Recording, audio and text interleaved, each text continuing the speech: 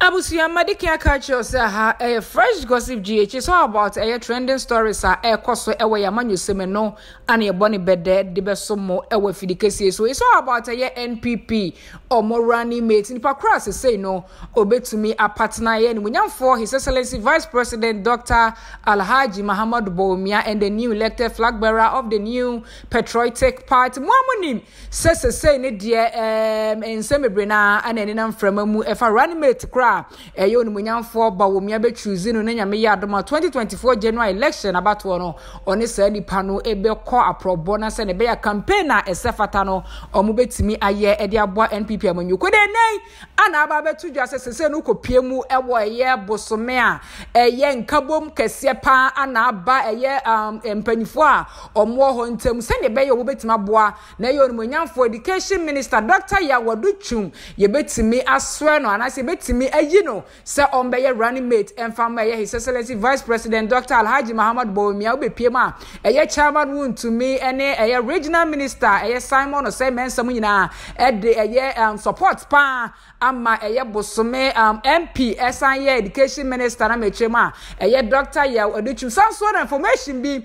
every mentia ba say ne de a certain say His Excellency Vice President Dr. Alhaji Muhammad Bawumia ebetimi aji running mate no every mentia anasa bosome a enya asem ketwa enya mentia eno bosome kwansem ana sese ne de boboba nenso MPP amanyoko no aye setting one some two major religions a region anyame yadoma bia Vice President betimi aji name running mate ediafru no any Ashanti region so and Eastern region so edi etuatua to na we say regions these two major regions free wa one region almost say bron ahafo region so etua one corner say bia Ashanti region Eastern region running mate no entimi free ho amfa my Vice President Dr. Alhaji Muhammad Bawumia ene na bron ahafo region health minister ono so edi etwa wan kwana no so ne chance betimi apiemu edi amano na bibia akoso wano mamunim so no nyamfo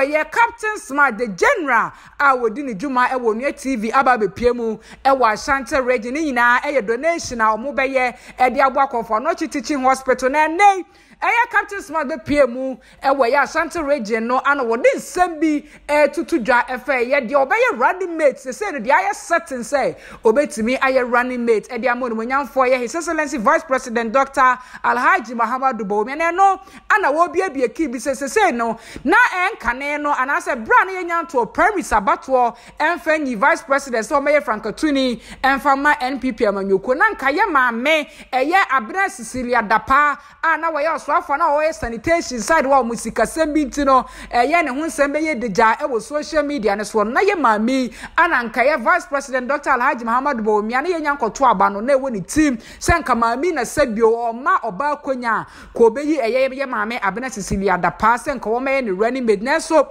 esan ye choki bia ye choki ye CID a na sabio nsem no ewo ne nsa na ya mfa kwan paso ntino sa information we ebeliki ye before kra ansa na ye NPP abatuo no ebeba so ntie maame Cecilia Abena Dapa de ni di no akwa sanso ane ye papa onumonyamfo say chemensa bonsu awoko swame constituency so nsem bi ne niema bi a trend ewo ye ne mpeswa so ne nsem bi a enenam frama mu ni ntiri say no ono nso ni din kame akoye say afrimu kakra sanso ene ya apostle onyina wo ye Pentecost enkane omo chairman no nso ni din ewo ho ananka Vice President Dr. Alhaji Muhammad Bawumia aye setting say nkono ana nkomu beyi nanso esai bibia akoso ewe ye Pentecost asafo ye papa apostle opoku nyina di hihase ene niema bia nkrofo de ababeto social media no so ntire papa ye apostle opoku onyina na nkane na we chairman edema Pentecost asafo no nso ni din afimu sanso ana ye Joe Wise be kwai constituency omo MP a owo hosanso eba mrahye bedwafia ono nso odimu akuti ya nkasa se babi ni wa wono ana wotene mu a speaker ide direct ye akwan a ye MPs for omo mrahye bedwafo no bekoso atoto manam asie se no na beto dwa se wono nso na koye likely say ono nso betimi aye running mate e de amayo no nyam for vice president Dr. Alhaji Muhammad Bawumia nenso esa nyema bi akoso e wo bekwa constituency ni nyema bi a na eni kwan say ye Joe Wise babontin de betu dwa wo de aba betu dwa ne no ana sese no ye yi din e de afrimusanso ana ye ma chief justice Fremo Parenso na nka ono nso ye likely say ono nso betimi aba be ye running mate e de ama ye vice president Dr. Alhaji Muhammad Bawumia nenso esa nyema bia omususu say ankoso yie e woni sector na say be bia operate as chief justice ne nyema bia rise e wo social media no so ana say ne de ni din e kamia kwa say every lister ye possible running mate omu betimi partner ye his excellency vice president Dr.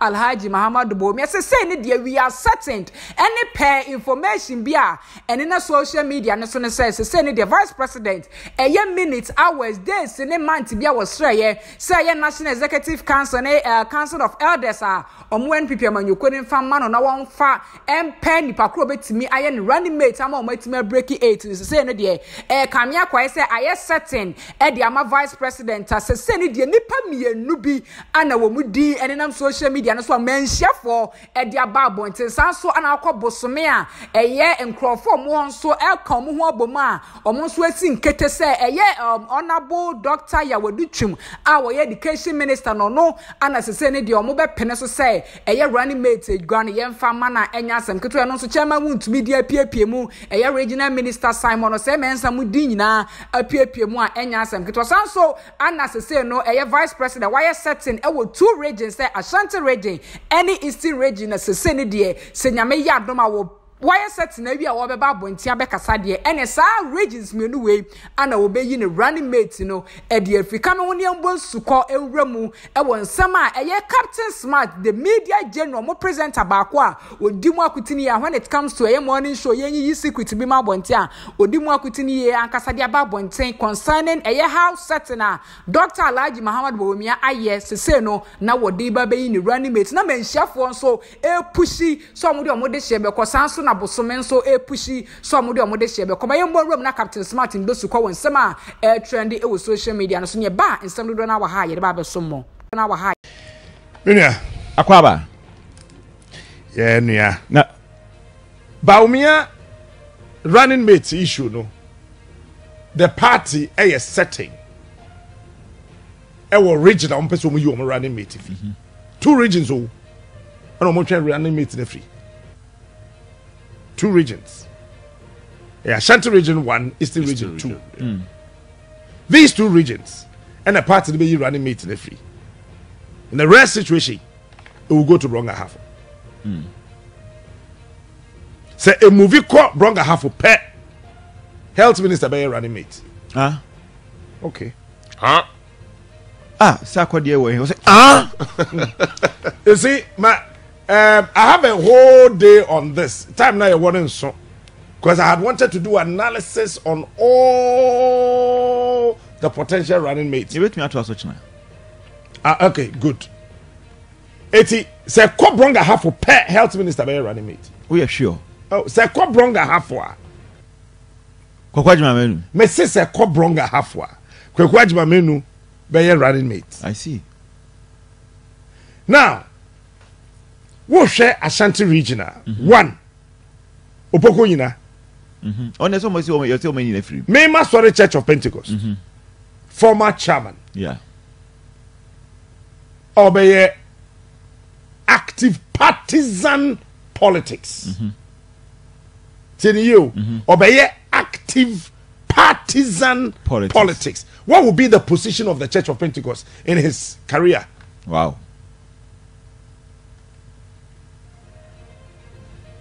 So your chairman, your former chairman, say council meeting. Na obase MPP near obe preach saying. So Bawumia should not just consider say or a Muslim ni he should be proud of his religion. And it doesn't necessarily mean says so nya Christo ni or where this suffer to partner him. Nya no na vote in beba. Me I've told him in person one say. President Confirm-Npp. because what they are no bem pepepa. Opokuina is a fine man. To head Church of Pentecost 2 terms is not an easy thing.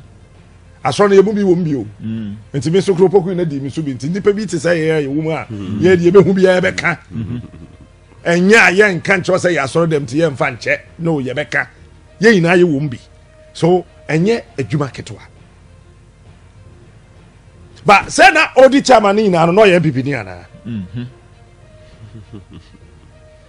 There are certain questions to be why it kills votes. It will not help the church.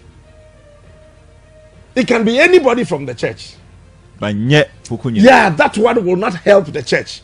And Ebema Asorno will be in a certain position in the governance of this country. Yeah, it will not position the church so well. Because one, Winya Father will bring the National Cathedral issue on board. Yeah. One National Cathedral na sunyina kase krono na ekoso ho no enye teni Ghana for say one man churches for na ya krofo. Ye kada say one man church for ne de one man church for ne de okay. Eti one man church for na first na ye say won de wo mugigi sika na won chenkwa na ekono. Wo mo free board no so. That is what Bill say one man church oko. Mason table one man church oko. Duncan Williams one man church oko. Isudanaba one man church oko. So oko. Okay. It's one the other one man church no more that is so abra krono no ho no one more day. And Opokuina is the former chair of the Church of Pentecost. Church of Pentecost is one man church. I saw the ultimate Palm Executive Council member. I got to say what naturally many power from Meshaho. Because Makio and Chirayen, now, Cathedral, no, they say the 200 million NPC. You spend it close to 400 million. You a day amena, a day tokro. Wona what that's roho. Na nyame nipa yesi da nyame a sika na edikosi nyame dan no asana nyame dan yensi wiye. How do you become a vice president? I mean, do you get it? Analysis ebe PM no, it will not help my church. And it will not help the image of the NPP in terms of religion. So, me dear, me Papa Opokuina, I love him. Me dono. Onye sundi ni sofo. Emom onye pani a obeta achiri di nyame dwen aboa wo. If you say onya fro political platform ne per stage ni pa afeni ye kofa ni preaching ni aba analyze. Yeah. Cause we realize here say we wabo san kofa ko kati mention table. The preaching no more diaba. Afena instead so be concentrate your campaign no, he would have to come back and quote another Bible quotation to defend the preaching. So there will be a distraction. And in politics, anytime there's a distraction, it means that you are losing votes. Okay. We hear and Noah. What is that slow to do? Mate. So don't yeah. Listen now, I think it's about 19. Also from Eastern region. Okay. Even though D ni MP or Greater Accra, but in chief Eastern region. That's right.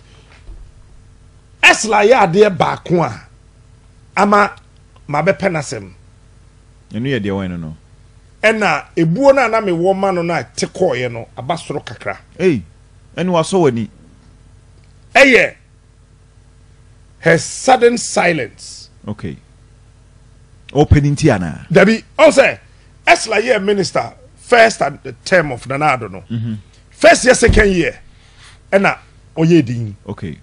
Now won't say Esla Kasabium said na also some mema no Ujaye meaning say you worry into that dia Ujaye eti as a submarine no na our from din e do baby a eniam be started say air cost na onye happy no she indirectly and smartly came out, exposed the Interior Ministry that these things that you guys are talking about, directly, it's not my responsibility. It's the Interior Ministry. It's a Ghana phone was a no. Abayano politics no was Suya Kakra. We shall also Greater Accra, one of the most influential women. Our more parliament or party no say no. So we counted 3 MPP and ma we are very influential as Lausu. First 3 as Lausu or Wumbi. Why your banty other analysis in the better chain? The second Oba a chief of staff. Mame Frema. Opari, nidi wum. That's when you need to do. When you need. Yeah. Mame Frema. Nidi wum. Ope vice president nidi. Hey. Ope running mate. But Mahama any Bawumia no more one problem in who becomes their running mate. Yeah. Mahama constitution no essay 2 consecutive times. And I went the 2 do the 1. And no Koran Wasaba. Mahama already 4 years and ye Supreme Court already 8 years. Mede wadaho. So by virtue of the constitution you 4 years no be only 4. No. Consecutive times. Oh. So the key word near consecutive times. Yeah. Wow. 2 consecutive times. It's a constitution that no Supreme Court where you wow. But say entrenched. It may be. It's entrenched quite dangerous because it's consecutive. Ebasa say na say betuaba as a country. Betuaba. Yeah, interpret what Supreme Court no. I see. Enti say e bad say or for running meter. E so nya running meter. Obetimi oya brantie kakra ne ho odin. Obi a onyini bebre a obebre. Even though you want crofo enyini omo ho odin, to say Dr0ps for when you ba ne ho odin. I will not be surprised though. Yeah. Yeah, I will not be surprised at Kwamnado for. Senior Nancy, we ko we fie na we so aba we fie no. I will not be surprised. We ko we fie na we aba we fie. Eba Ashanti region ha, Samuel Sapon, and Kwamnado for. Yeah. Samuel Sapon and Kwamnado for. But Sapon is very influential as Ashanti region. Omumi no. Said Mahama beba Ashanti region. Omumi no ba komeko. Yeah. Back to Chief of Staff, Fremo Pare. She's been the West Chief of Staff at MPP administration. Because don't forget that Jacob Echebilamte, ever first Chief of Staff, under J. Kufuor. Okay? And then after him, Kufuor appointed Kojompini. Yeah. Before Kojompini, the control Anna J. Kufuor, making sure, say, and near maybe sit up because and near meton, you know, now approaching the another approaching. Then Kojompini came over. And NDC co position. Then another by. Then Fremo Pare became the first ever female chief of staff. I think say only control. Ontimi control Gabi. Ontimi control Asante Bedie too. Ontimi control one the inner caucus no ontimi control. Say, what realize here? They be even chief executives in the assembly mohono. President the issue statement say you investigate they are clear. Yeah. What's the role of the chief of staff? Yeah. So I don't know if she's just a figure and somebody is working. So sitting from afar as a journalist, I think that she will not be the best person to partner Bawumia. The next female and nan kasa Bawumia poba nan kobefano Cecilia Branda pa. Hey. Yes, hold it. Before these issues came, Cecilia issue no yes ampa esi, but obi na chuki ye because people saw that Cecilia Branda pa was the obvious female choice for Dr. Mamadou Bawumia. I see. Yes. And then I say asem here by here between you and I, any Ghana and Central na why na yes is that pa asem ni ho. Yeah. from J.K. first time as a member of parliament to a deputy minister to a minister and a CCSOD minister. No, Biante, no, yeah. Sa case here by na akodawo. Ushim, na swakata. Emma transfer kura bema. One way transfer money adi na kura mo konti case na wu. Eh then the CID na okọ transfer no san bank na benya na case no. So amade na quite say if Bawumia pay oba sese ya still ano obefa sisi da pa na. Womo political marketers and a very strong PR team ebetimi a reshape the formed opinion of Ghanaians about me mama no. Wombetimi aya na. Se sa mama ensa no enie. Wo a na fe wo ba honorable Oseche Mensa Bonsu. Very fine, refined gentleman, excellent member of parliament, fantastic debater. MPP and me and polish Chairman Sabonsu. They left him to the dogs. Ade a savior say Chairman Sabonsu. Say Ofi Ashanti region now the MP wa ha. Because don't forget, say Honorable Abraham Oseidu, former majority leader, minister of parliamentary affairs and government business, J.K. for time. Who say oko primaries? Ebeka 2 weeks or the primaries, you know. Now, as I saw oko ECOWAS parliament, oko here, or no say Chairman Sabonsu yanam. And an atoshiko tu numwa. And my say Chairman Sabonsu can say MPP I a palace school or parliament. Because that any quite say now the then Minister of Parliamentary Affairs and Government Business Olusini seat leader of government business. Now somebody saw a leader of government business. Why then do you allow him for people to throw stones at him? Not for anything. Then you can say Mobia contesting no. But it happened. Bam. And on the choir. From that time, I two new seen there was a constituency no. A dear the churches or say Chairman Sabonsu, even though party no protected when it comes to primaries. Primaries, yeah. When him say MPP MPs, kura more than was say Chairman Sabonsu primaries mu. But NDC MPs e what parliament no. What was say Chairman Sabonsu pa. Madam catch it out.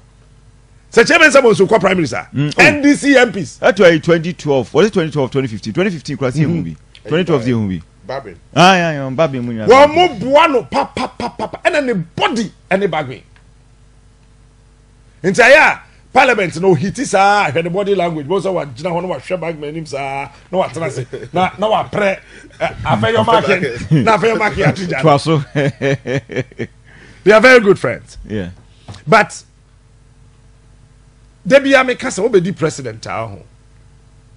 Leadership at what parliament, you know. As I said, to build one more constituency because any of them can become a leader, a flag bearer, or vice presidential candidate or party.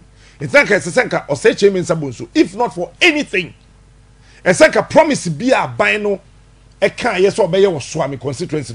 As I said, go to me so that Chairman Sabonsu. Bet me nya kukudro na say me constituency you can say yes for mintage you can say be say hospital mamazin you can say be say you can say nsuye you can say be say you can say be say oh we ye duru ha we akakakra we I say then Chairman Sabonsu ni mu betimi ayedu na watimi aboa na wapia but say Chairman Sabonsu so kasa obekọ biom kura wan hwa se party na nkase o so nko bio oh me patch se sankoso be ko bio ma na se party na mo this time I wan hwa asemesi because o say Chairman Sabonsu no e party na ma na ye unpopular enye ono na ye no hwe when was say Chairman Sabonsu ne passport da unhu da as a hymn book no me ne to kwan ba ko mienu Michelle Dubai airport, Michelle France airport, Michelle Heathrow miensa, Michelle JFK miedu. Me passport no. Aya mama ya kata so sa. When him say anything international be a buying way you know. So chairman sabunsu ni ma omo kwa mfa. Yen raha, yen kwa discussion way, yen throw document way, yen prepare way, yen ye way say, yen throw way into ha, yen review way, yen ye way say. Eye ni nyina yo say chairman sabunsu na ye. Etinka ono yes ama part ni aban no. Ese say aban no hwe na chi no say constituency ni mma no. Ade save your chain or say chairman sabunsu. They said the only chain in Ghana's politics. And they say oye MP wa Ashanti regional. Say onyan we ne prime minister na we ye ne day MP. Say ntesa na ye any other constituency or any other regional. Oh, that mean we free parliament da da. Koma pam no. Cause onoma Abraham Edu. Tema. Ihu de course. Chairman sabunsu. So because a party na nkasa mana ye very unpopular. Emwa.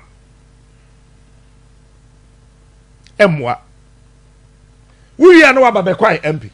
You say usu. Emfa.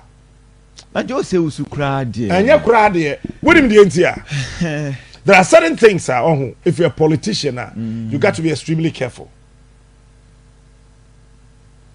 You want maybe how we a politician. You need to be very, very, very circumspect about it. Yeah? The way I make kasa. Many a day me kobano. Opa mamindi assemblyman. Se make say ya. Small honorable. What would you make sure no?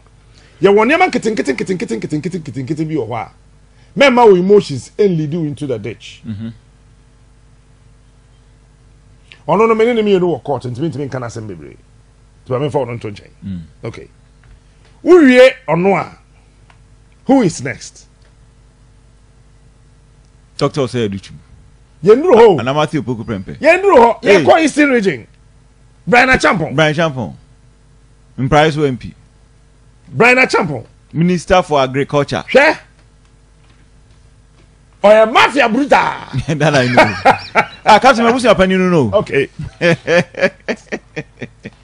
Brian oya a serious strategist. So we have Brian Adia, or a serious strategist. We share kwanya na odibie ni ni companies no. No MPP but na wo NDC Professor Mills ne John Mahama no onye adwuma ye mo onye sika mo che MPP a obedi minister ni MP. Eti eba no ne personal relations are. Said only nipan kita hodie etie ofra okra the way o see ye ne esi ni wo kasa no ema ase obi afili extremely comfortable menim said there on other city but the me hu na me kan any people feel comfortable getting closer to him. Number 2, on chema asamonton ansawaboa. Okay. Unlike other people be on chena asamonton and so about our broadcast list to be on the phone. So every morning, I send good morning. How are you guys? What can we do together today to help Ghana? If there's anything, inbox me privately. But because of Ayawaso West Wagon. Because of Ayawaso. Party na mwa papa no minu abema no party na mwa no. You see a toda wo party timi ye bibi na backfire. Say a backfire, you need to employ the G-pool strategy by making sure that the people are part in the suma wo made no a backfire no. You find a nice way of clearing some of the debris around them. You leave the rest for them to fight with. But part the jai ni nyina. Se bedu baby na no ho ayehi. Bedu baby no na no ho ayehi pa. But he will not be a bad candidate Eastern region again. Julius Debra for John Mahama. Okay. Julius Free Bono. Eastern region. Julius Asante Eastern. Oh, I see. Okay, so Bono ni. Julius Asante ni Eastern. Oh, okay. It is a man be Eastern regional. So compare running meter. Watch out for Julius. Julius. Eastern region where some people are proposing say Bawumia Kofa former general secretary or carry MP. Oh, Dan Botwe. Another 9 gentlemen. Fine gentlemen. Dan Botwe, I don't know how to describe him. He has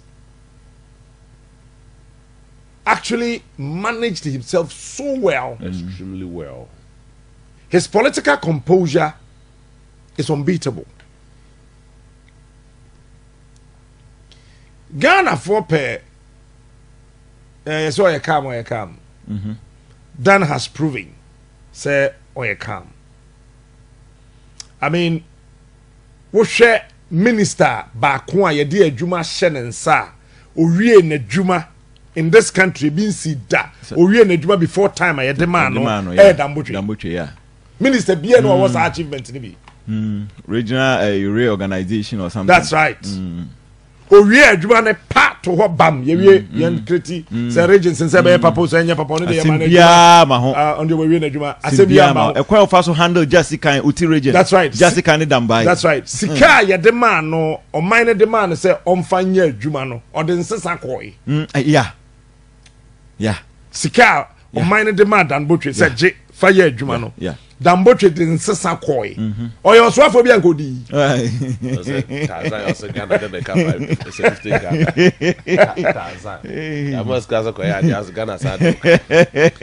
Dan Botwe minister bia nkodi. Eti wo Eastern region no say asori gidigidi wakra. Nkofo route for Dan Botwe. Eastern region they are saying that Bawumia should look for a very younger person as Olusu 2024 elections no. Now Ekobani say Olusu 2032 2028 in Zwa of which 2028 omi no be abekofi. Now Olusia there should be a younger person to be dinner there. So people are now talking about Samia Uku Kojo Ponkroma. Okay. Says so very young people are. But Kojo has become very unpopular these days.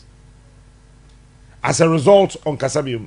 Because part of the money can throw bebre. The referee knows how a broadcaster. The referee knows how a morning show host. Yeah, carving niche for himself. That's right. Eti omo efutu de dida fremudodo. But he's not he will not be a bad vice presidential candidate, even though Kojo has a presidential ambition. Dakro be contested. MPP flag bearership no. Okay. Samia Uku, fine gentleman. A fibra Uria University onye Juma da. Politics na. Politics na what deep party ni mwa be youth organizer. Minim say before to youth organizer kadia. No. To national organizer ka. National organizer but some to ka. I don't know. But I know say they are not on salary. Yeah. Afena okoye adwuma ewo oye adwuma ewo NLA National Lotteries Authority. I mean if you look at Neman kakran waye wo ho ene ma we put in place our future media nyame na me choose ni pama Bawumia, but I will also advise Sami to stay cool for now. Oh okay. See onyine ho njira nchen ma o mon ko mu 2024 yiwe uwie eno a oh and yeah all right because region be an almost consider a candidate from there Volta region they are considering Peter Mewu education education Afe na yedi awie kura. Abusia for some way and air trendy it was social media and so it's all about who partners His Excellency Vice President Dr. Alhaji Muhammadu Bawumia coming 2024 January election. Him say right after meet na a course where Lisa Hotel wa bra National Executive Council and elders of council from NPP amanyokonu koshia the flag bearer of the new patriotic party when for Bema Bawumia or ka say omoma nemre na se bi onfa nkọ dwendwe ne ho na wonyi nipa kura se bi o adwuma no eda na koma so Ghana for bedon MPP for bedon na nyame yadom ma to aba edi ama no se say de pensem ayeti e social media ne so ne nyema bi a yensa keka no kire se now no de kamia kwai se vice president why certain as to why ana se say no obeyi no se womra na wombeye ne running mate se ne beye kokase a eda MPP amanyoko nanim nyame yadom 2024 January election bibia ebetimi akoso as smooth as NPP for or more airpay inti sanu do na anya kwa kwotie e dey free e yoni munyam for Captain Smart nchen wo bra se say ne dey na odi ne dwuma kakraka pa e wa Ashanti region ha ne nsem ya watetena wo predict tum amagana for so hu dey e kwa ne dey e ba still ha e fresh gossip gh medical catch us subscribe page e ma me we ofofo na msere wada unsubscribe page ma me subscribe page ma me se ne be ansem pa e koso e wo social media ne drop ya unsabiti me akabino hu dey e kwa ne dey e ba edi no e ba kope asona ka etwe adwa krom ne dem na mtena ase na me dosu ko e won sema e trending bia ha na mdbc makraw